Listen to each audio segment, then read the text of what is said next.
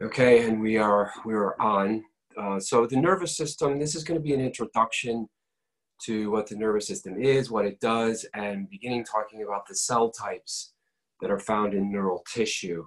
So the first thing I'm going to do is just quickly explain the overall functioning of the nervous system, how it works. And if you can grasp this, it will really help with your understanding later in this discussion, days later when we start talking about different divisions, especially the autonomic nervous system. So I'm just going to draw a quick map here on my screen.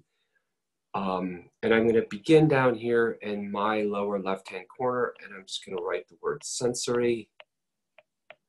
This is sort of how the nervous system works as a whole. It's an overall pathway or map of transmission. So the nervous system largely is just in charge of, is responsible for regulating short-term body actions. Almost everything that occurs in real time is regulated by the nervous system. So, and how the nervous system works is sensory receptors. So I'm going to put in parentheses here. These are part of the nervous system, and they are located sort of on the external part of our body as well as internal. And they sense changes in the environment, either in our external environment or our internal environment inside of us. And we call this the afferent division. So I'm going to write that word. If you hear me say afferent, the correct pronunciation is afferent. Sometimes I say afferent because when I was in Receipt as a student, and I took neurobiology, the instructor always said afferent, so that kind of got tattooed on my brain. Anyway, so sensory receptors, they sense a change in the environment and they send signals to our central nervous system. But these sensory receptors and the nerves that are taking signals toward the central nervous system are part of the peripheral nervous system. So I'm just going to write PNS, and I'll talk more about central versus peripheral after I draw this map. So the direction of flow goes like this. And the destination of sensory information or sensory input is the central nervous system, which is the brain and spinal cord.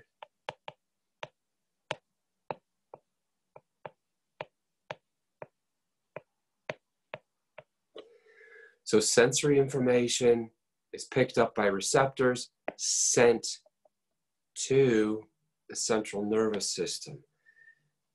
The central nervous system's function is called integration, which just means processing of information. So the central nervous system receives these impulses, and then the central nervous system makes sense out of those impulses and decides what to do about it. And after the central nervous system decides what to do about it, the CNS sends out a response to this change that the sensory receptors have sensed. So I'm going to draw an arrow going back out through the peripheral nervous system this way. And on this first arrow, I'm just going to write motor. Sensory input always goes toward the central nervous system. Motor output always goes away from the central nervous system. And we call this motor output division the efferent. You'll hear me sometimes say efferent. The efferent division is the motor output. Now, this motor output, so I'm going to rewrite this over here just to remind you this is a motor output. It can do several things. it can go to what is called the somatic subdivision, and that sends signals specifically to our voluntary skeletal muscles. That's supposed to say voluntary.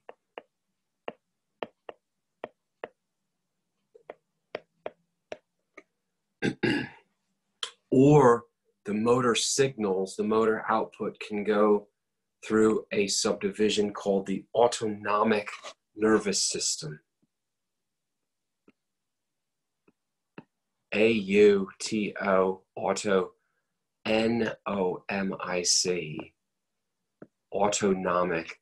That means self-governing. Just think of it as automatic. We don't have voluntary control over that. So autonomic goes to things like smooth muscle organs,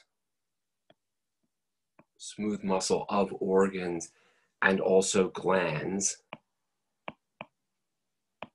And to make things worse, to make things even more complicated, there are subdivisions to the autonomic nervous system. There's two subdivisions to this called sympathetic. You've probably heard these words, sympathetic and parasympathetic. I'm going to give you some real life examples now of how this all is put together. That's supposed to say parasympathetic. I'm running out of space. All right, now I'm going to give you some real life examples. Let's just say you stick your finger on a hot stove. A classic example of how the nervous system works. There are somatic receptors. Somatic just means the outside, in this case, means outside world. So I'm going to write, there are somatic and visceral receptors. Somatic receptors sense changes in the external environment. Visceral receptors sense changes on the inside of us, the internal environment. So let's just start with this. You put your finger on a hot stove. Sensory receptors in your finger sense heat, and they send a signal via the nervous system, which is part of this peripheral nervous system, to the brain. And your brain says, ah, heat. If we keep the finger on the hot stove, we will incur tissue damage. So your brain then sends a signal outbound via the motor efferent peripheral nervous system to somatic voluntary skeletal muscles in your arm and hand to quickly pull your finger away from the stove. And that we've all put our fingers on something that's too hot, that's burned our fingers. And so that whole pathway that I just described, starting here, going this way, up here, and back out, occurs in a matter of milliseconds. That's how quickly the nervous system can work. Now let's do another example. Let's say that you just ate breakfast and there's food arriving in your stomach. There are visceral sensory receptors in the wall of your stomach that sense food in the stomach, either from stretching the stomach wall or from a change in the pH in the stomach. And those sensory receptors, guess what? They send an impulse to the central nervous system. In this case, it goes to the brain stem. And the central nervous system, the brain stem, says, ah, there's food in the stomach. Let's do something about that. And then so the central nervous system sends a signal out the motor efferent division, this direction, to the autonomic division of the motor efferent. And it sends signals to glands in the stomach to start secreting hydrochloric acid to digest that food. That's the parasympathetic subdivision of the autonomic nervous system, because the parasympathetic division is what's sort of regulating our day-to-day resting and digesting. This subdivision is reserved for when we are stressed out. It's a survival mechanism, okay? Organs also are part of the parasympathetic nervous system. It's not only organs that are sympathetic. Glands and organs are both sympathetic and parasympathetic, by the way. So that's generally how the nervous system works. Sensory input goes to the central nervous system. Central nervous system processes that information. It's called integration, sends out a signal to do something about this original sense and change. All right, let's layer on and move on. I'm going to try to go in the order of your book. And so now you understand the three functional elements.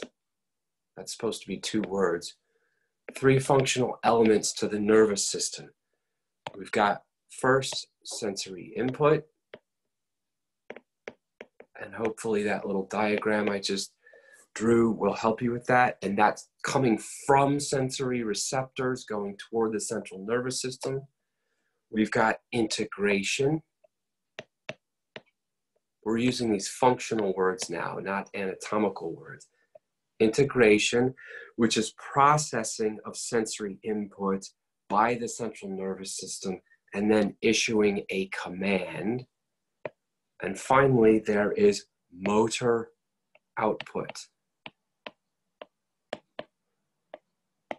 And that is sending the signal, the response of the command to an effector organ. That just means to muscles or glands.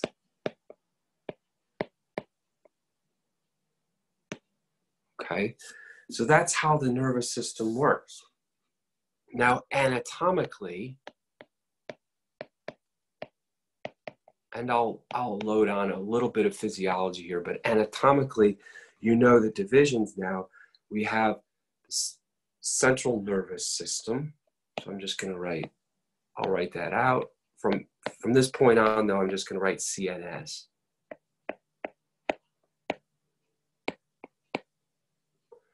So the central nervous system is made up of the brain and spinal cord.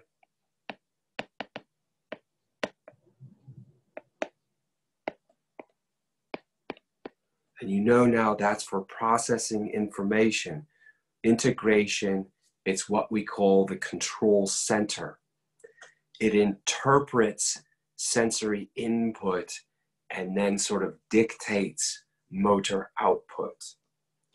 And we also have the peripheral nervous system.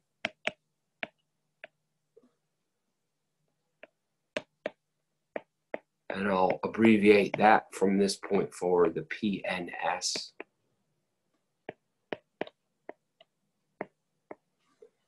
And that's basically everything outside of the central nervous system.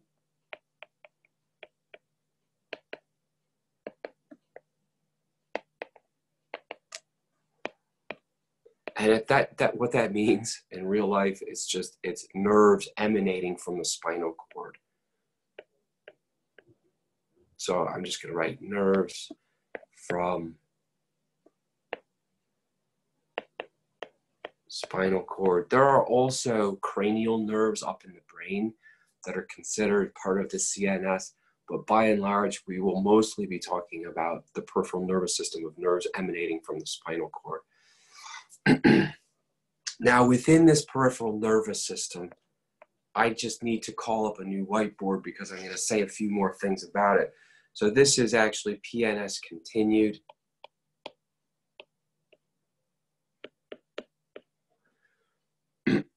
And there's two, you know this now, functional subdivisions. They were on my first board. I'm going to say a few more detailed things about it. So you know the peripheral nervous system is basically links to the central nervous system. One incoming, one outgoing. So I'm going to write first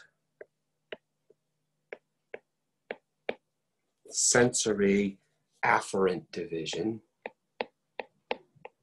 Those two words will always go hand in hand, sensory and afferent.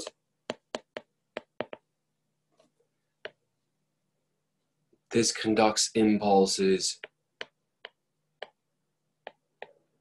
toward the central nervous system. That's first and foremost. And there's somatic sensory,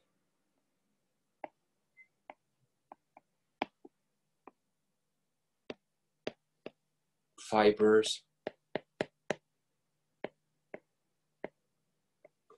and these fibers are from the skin, skeletal muscles, and joints.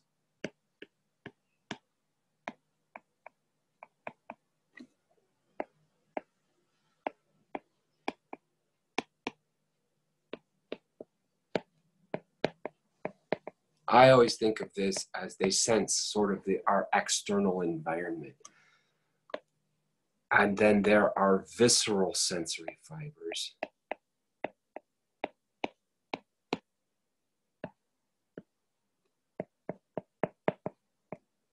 These sort of monitor the inside world. These sort of monitor our external environment. So visceral sensory fibers, you can just write they're from visceral organs.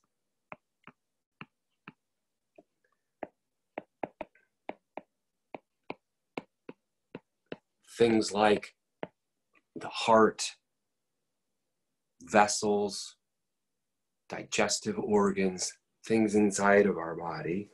So we've got a sensory afferent division and a motor efferent.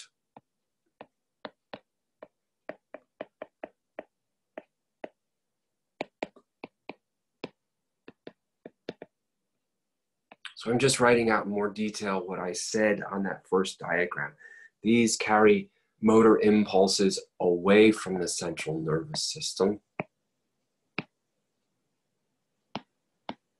They carry the commands to effector organs.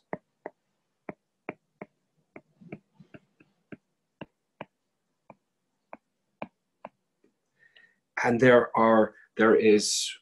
we labeled a somatic motor division. The somatic, sometimes books say somatic nervous system. This is all part of the nervous system, and it's language that gets confusing. In my opinion, I like to use the words division because then it tells you it's a division or subdivision of the entire nervous system. But sometimes your book will just say the somatic nervous system. Same thing. It's from the central nervous system to skeletal muscles. So I'm just going to write from CNS to skeletal muscles. And finally, there's the autonomic nervous system or division. I'm just going to write the autonomic NS. This is from the central nervous system to smooth muscles, cardiac muscles, and glands.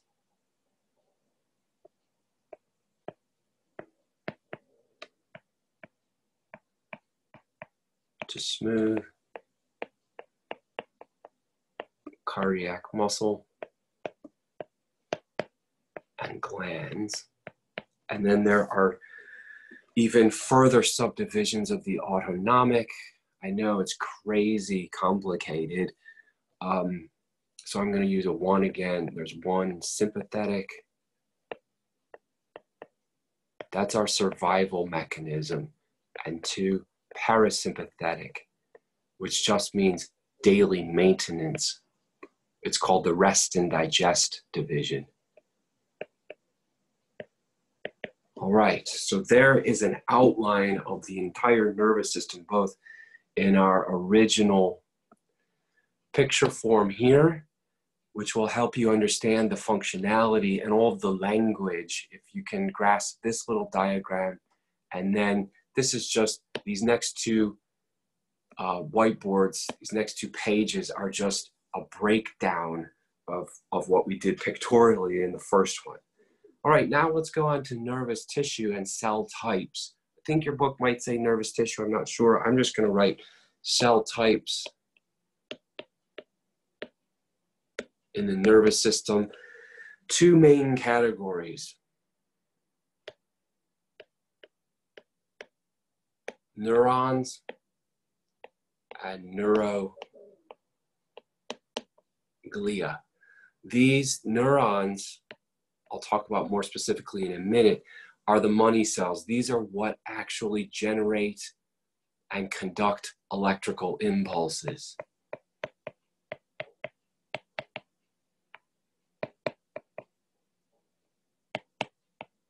This is a whole group. Neuroglia is a whole group of cells that are just helper cells. We'll look at them individually, but as a group, just think of these as helper cells. They do not conduct electrical impulses.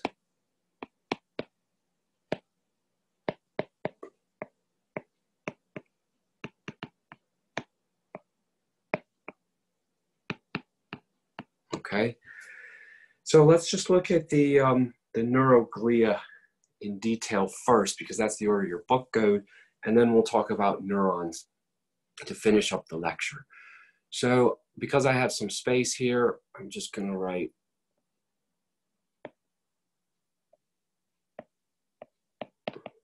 neuroglia. Sometimes books will call them glial cells. It means the same thing. These are the support cells, and there's 6 types overall. 4 in the central nervous system, the brain and the spinal cord. I'll talk about those first. So I'm going to number these 1, 2, 3, 4. And the first, I'll go in the order of your book. The first type of neuroglia that's covered in your book are called astrocytes.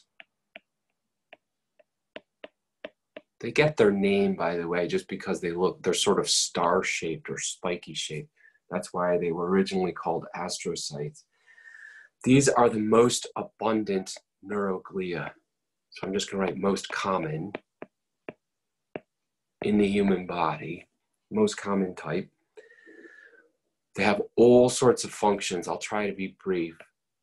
They physically support and physically anchor neurons so that neurons aren't just floating around in fluid or space. They support and anchor neurons to some sort of substrate. They also help form synapses.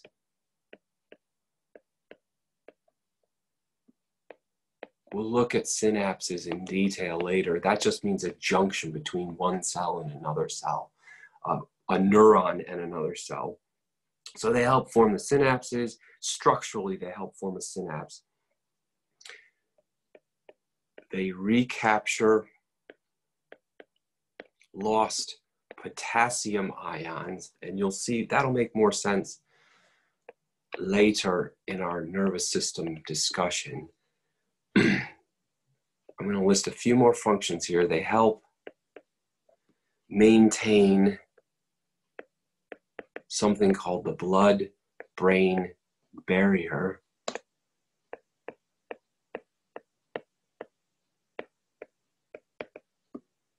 That's a physical barrier that helps keep some constituents in our bloodstream away from our brain.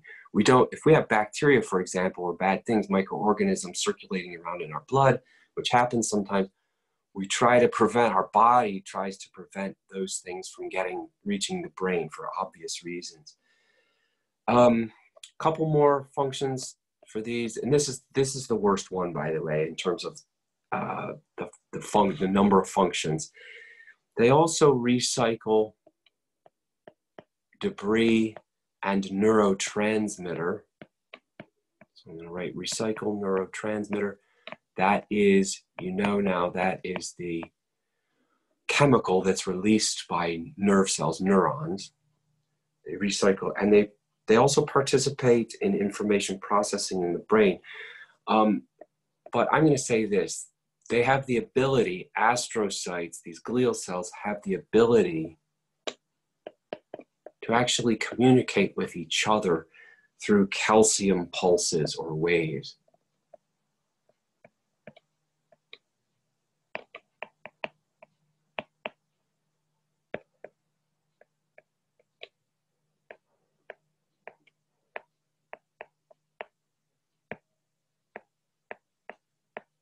Okay, that's the worst one. Let's move on to the next one, which I believe are microglial cells. So if you need me to come back to this, just ask and I will.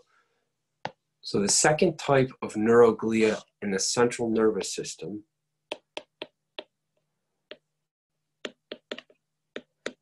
they get their name just because they're small. They're smaller than astrocytes. They also have thorny processes on them. They're not quite as star-shaped as astrocytes, but they have thorny processes all around their surface. Their main functions are, I'm writing, they phagocytize. That means gobble up or eat microorganisms.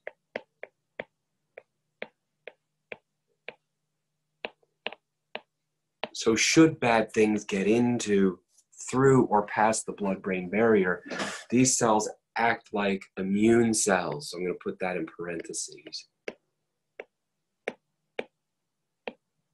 They act like immune cells of the central nervous system.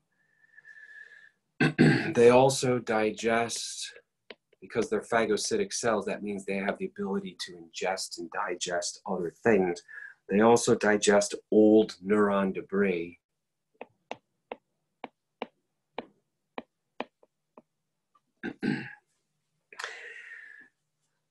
All right, let's go on to number 3. On the list, these are ependymal cells.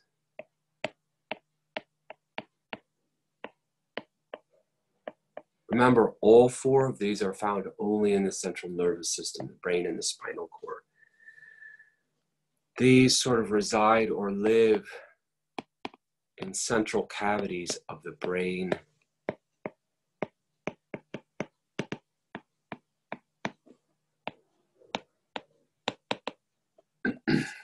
and spinal cord.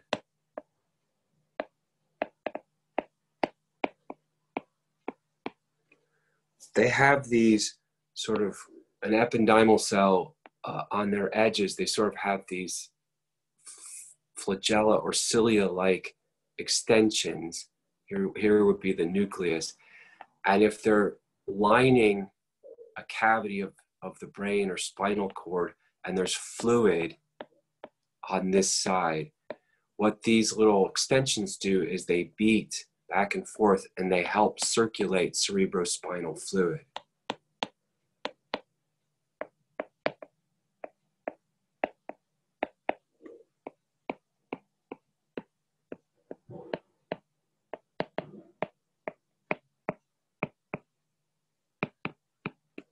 All right, last one in the central nervous system, and then there's just 2 in the peripheral nervous system.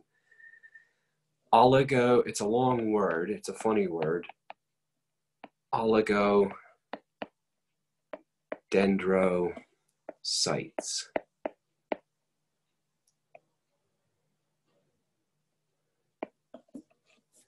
These things produce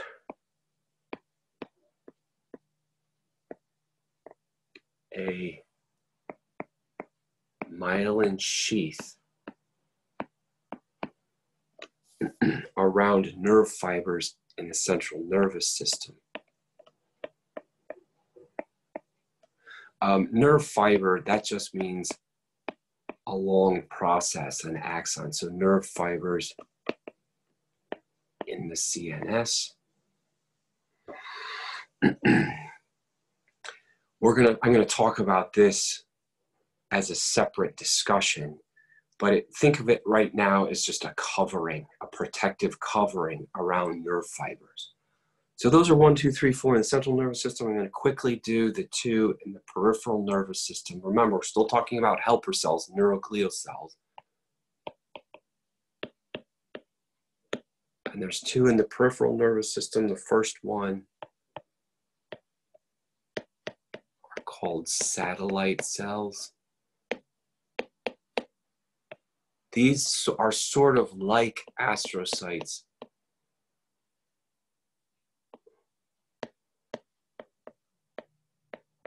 Of the central nervous system functionally. That means they surround neuron cell bodies, and they give structural support, help form synapses. So they have similar functions. I'm not going to relist all of them. To astrocytes in the CNS. And finally, the last neuroglial cell are Schwann cells. It's SCHWANN.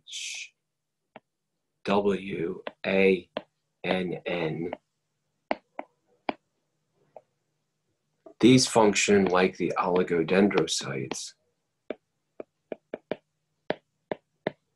They're not exactly identical, but they have similar features and functions. And so these, I'll write this out, they form myelin around fibers in the peripheral nervous system. These are lipid-based, actually glycolipids, but lipid protein-based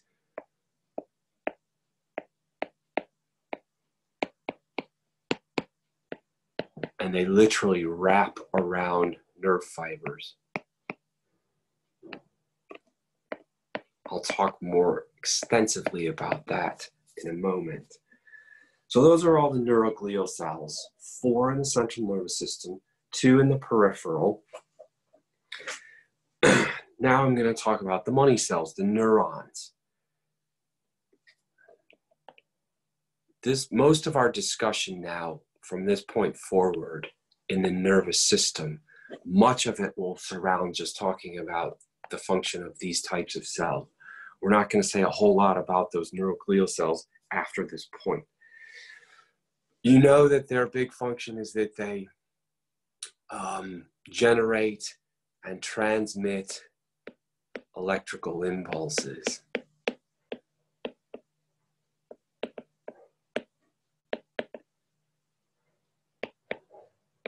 We're going to spend the rest of this lecture just talking about these cells. First, there are specific characteristics of neurons that make them a little bit unique to other cells in the human body, other than the electricity part. They have a very long lifespan.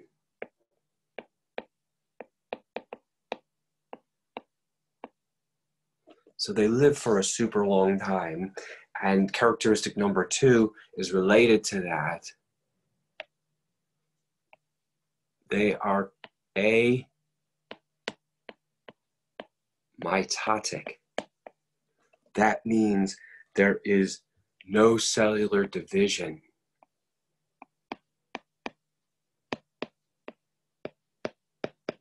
There are not stem cells giving rise to new nerve cells in our body. You've probably perhaps heard the expression, once you kill a brain cell, you're never getting it back. And that's pretty much true.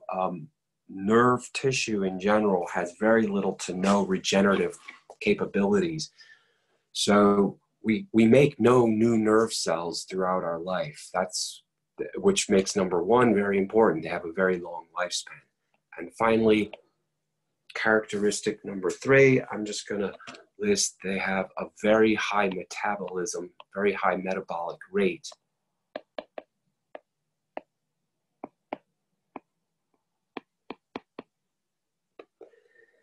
They need constant energy.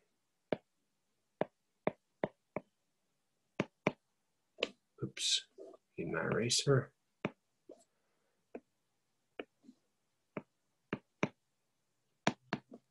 I'm going to put they need constant oxygen and an energy supply like glucose in order to function. Without almost constant oxygen and energy, they die very quickly. So if they do have a constant supply of oxygen and glucose, they live very long. But without that, if O2 is cut off or an energy supply is cut off, they die very quickly. That's why we breathe constantly, 24 hours a day. And that's also why we carry energy in the form of stored lipids, stored fat, adipose tissue, is because our central nervous system in particular, our large brains compared to other animals, is constantly demanding oxygen and an energy source in order to function. Now let's look at the anatomy. I'm going to call up a new page because I'm going to draw a big picture of a neuron.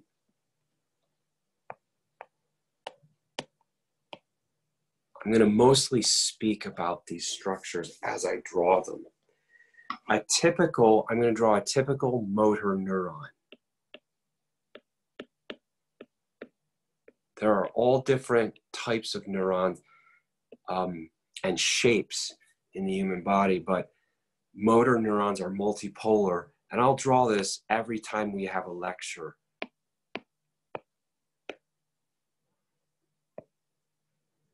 So you'll get very used to this picture and seeing this picture.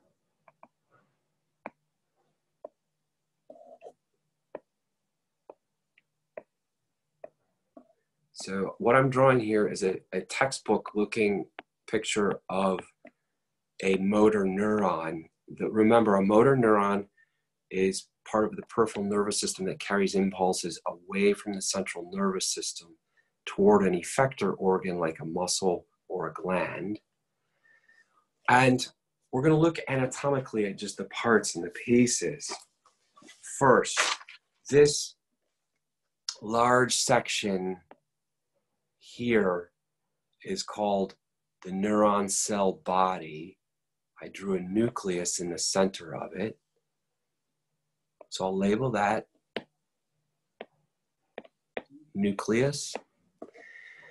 This neuron cell body region, I'm going to highlight it in yellow just for fun, is also called the soma.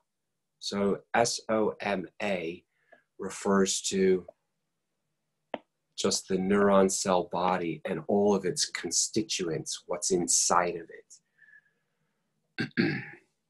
These little tiny branches off of the soma or cell body, these little thin ones that I've drawn, are called dendrites.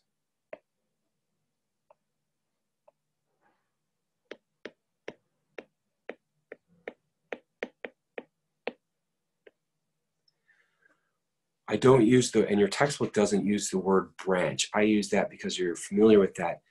Technically, these are called processes, okay? So when you hear me say a process, a neuron cell process or processes, it just means branch. So these little thin processes are called dendrites. Together with the soma, this is the receiving part of the neuron.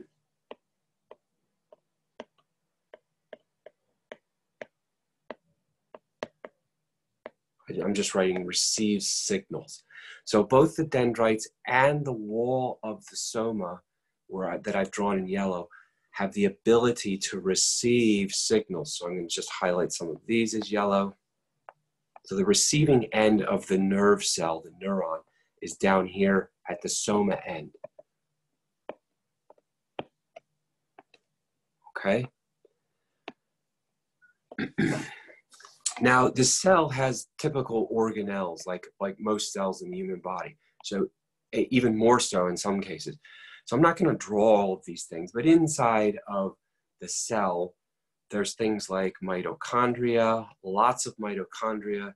There's endoplasmic reticulum and Golgi apparatus, all ribosomes everywhere, because neurons in general are unusually high in metabolism at making things, making proteins and making chemicals called neurotransmitters.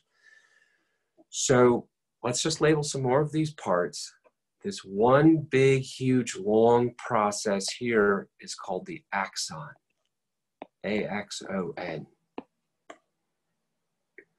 And that transmits impulses away from the cell body. So dendrites and soma receive signals. The axon sends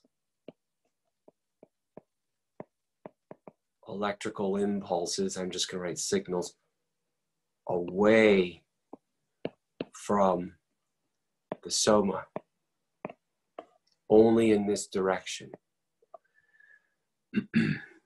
This area of the axon, that's this sort of tree trunk area, the bulging area, is called the axon hillock.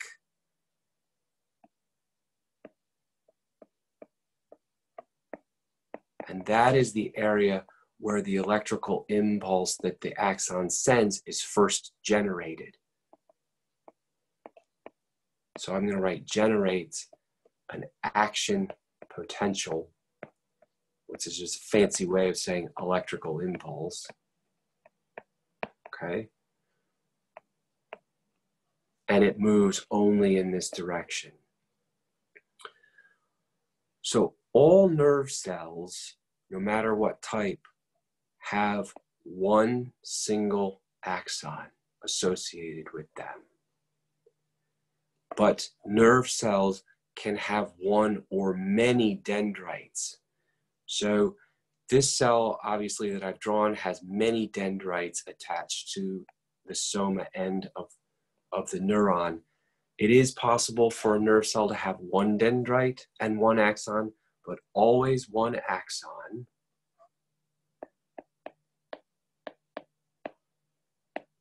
And one or more dendrites, depending on the nerve cell and where it's located. So remember, inside we've got rough endoplasmic reticulum, mitochondria, ribosomes. Remember that the soma and dendrites act as the receiving end. We've got axon that generates, propagates an action potential or electrical impulse, sending away from the cell body. The axon hillock, this thick portion of the axon closest to the soma, is where the action potential is actually started or generated. There are things, I'm not going to mess up my drawing, there are branches off of the axon, sometimes called axon collaterals, and those can come off at right angles off of the axon, sort of like this, in different areas. I just want to go over some of this language with you, that's all. Now down here at this end, these are called axon branches, and these little buttons, these little circular things are called axon terminals.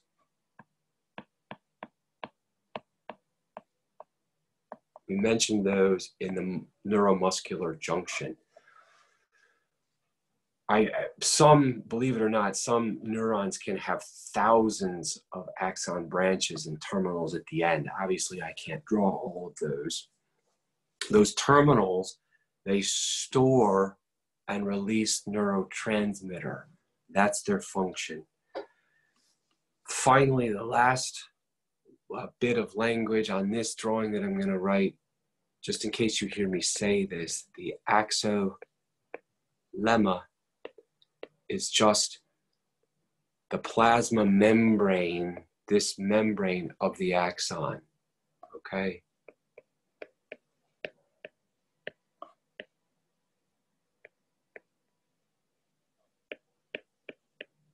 The reason that I'm highlighting that is the electrical impulse actually travels down the axolemma like this. All right, there's basic anatomy on a neuron. I'm just going to talk about the myelin sheath next. So let's call up a new board. I'm going to quickly draw this, but I'm not going to label everything again. This is a typical motor neuron.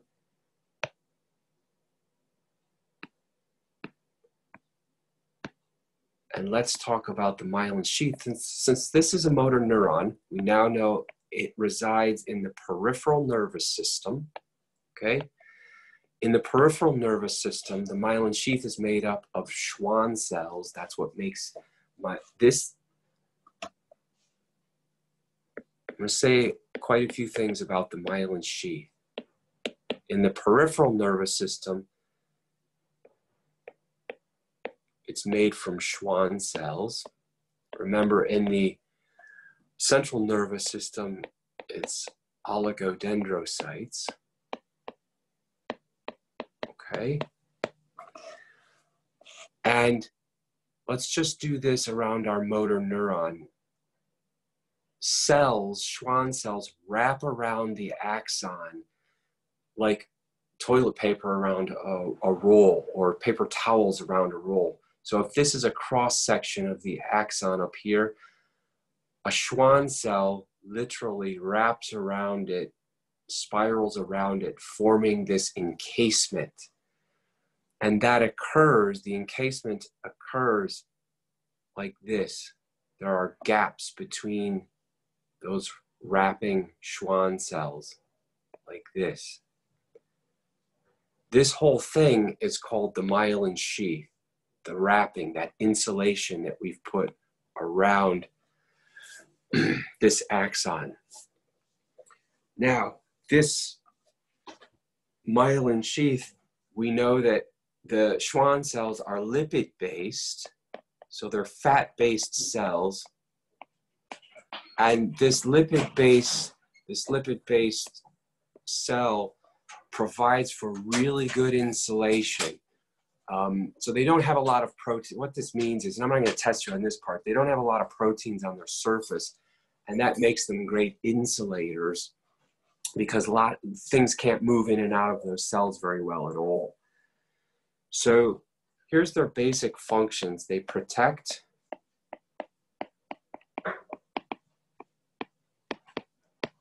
insulate, and here's a big one, increase, so I drew an arrow up, increase the speed of transmission of the signals, of the electrical signals.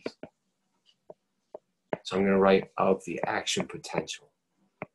So if this, it's not always present on all neurons, this myelin sheath, but when it is, it wraps around the axon, it electrically insulates it, protects it, and speeds up the transmission of the electrical impulse. I'll explain how it does that later.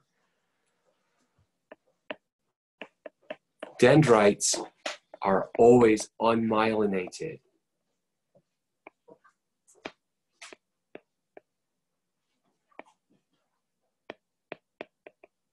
So dendrites are always unmyelinated. Axons may have myelin, some don't. They don't always have myelin. The thickness of this myelin sheath depends on how many spirals or wraps the Schwann cells do. These little spaces, I'll highlight them in blue right here. They're called gaps in the myelin sheath, and they have names. They're called the nodes of Ranvier. They're just named after the French guy who discovered them. These are gaps in the myelin sheath, and they occur at very regular intervals. I'll explain the significance of those later as well. Now, I've drawn a motor neuron, and so these would be Schwann cells wrapping this efferent motor neuron. Oligodendrocytes are the type of cell that basically does the same thing in the central nervous system. They can coil around up to 60 different neurons at a time. So they behave a little bit differently than Schwann cells. Oligodendrocytes more ooze around the central nervous system, coating the fibers, the axons of central nervous system neurons. So I'm going to go to a new whiteboard and define these two terms. In the central nervous system, there are places called white matter, you've probably heard this before, and gray matter.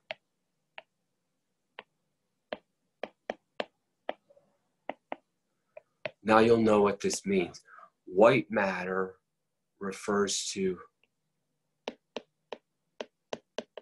things that have myelin on them, myelinated neural tracts. And they're called white matter because when we look at them with our eyes, that tissue looks white. that fatty lipid tissue of the oligodendrocytes looks white to the eye. So we call it white matter. And what they are myelinated neural tracts. Gray matter, on the other hand, that's unmyelinated, and it looks gray compared to the white tissue. I'm spelling that wrong. So we have unmyelinated neuron cell bodies and dendrites.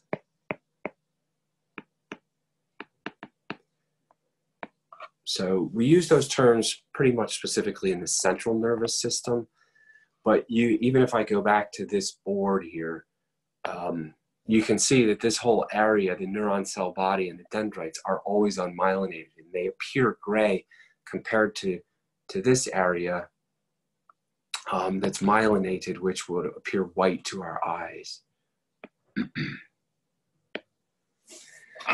Right, almost finished. I'm going to finish this up with talking about neurons structural. I don't know if I'll get to functional classifications or not, so I'm just going to write classification of neurons, and that'll be talking about structural classification. This is easy. It's a nice, easy topic to end on.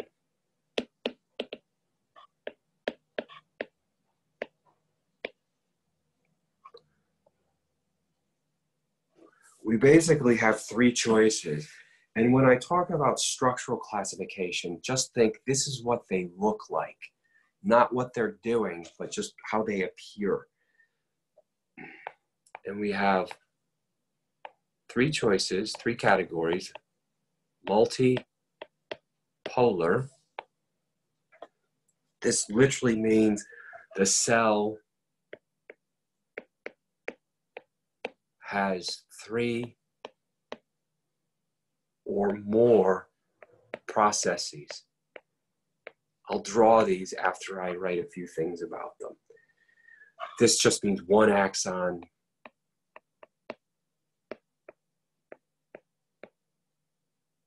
two or more dendrites. So that nerve cell, that motor neuron that I've been drawing, would be classified as multipolar. This is the most common structural type in the human body, most common type of neuron. It's the major type in the central nervous system. Doesn't mean it does not occur in the peripheral nervous system. Obviously it does, but we find most of them in the central nervous system. All right, let's move on to the second category, bipolar. You can guess where this is going. This just means the cell has two processes. That would be one axon and one dendrite. I'll draw a picture of these at the end. It's really simple. These are quite rare. They're not very common. We find bipolar cells, bipolar neurons, in special sense organs.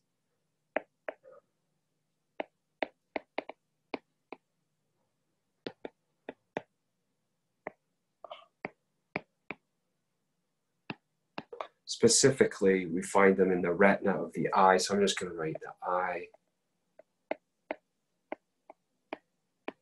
the ear, as well as in the sense of smell, so I'm just going to write olfaction. They're typically sensory receptors. All right.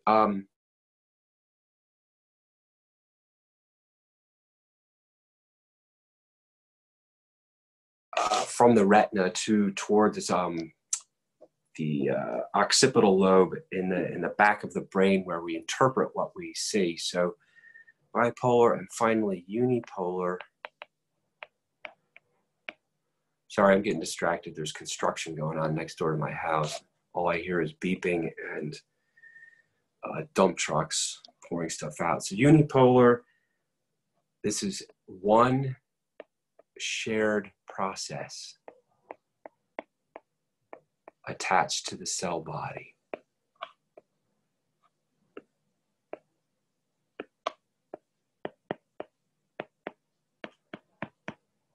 Most of our sensory neurons are this type.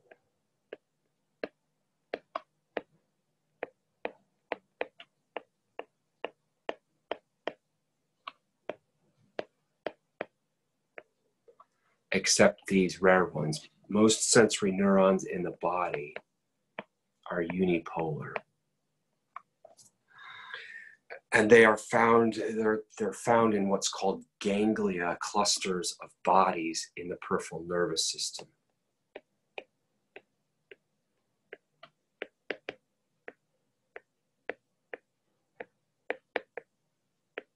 That word ganglia means a cluster of neuron cell bodies in the peripheral nervous system.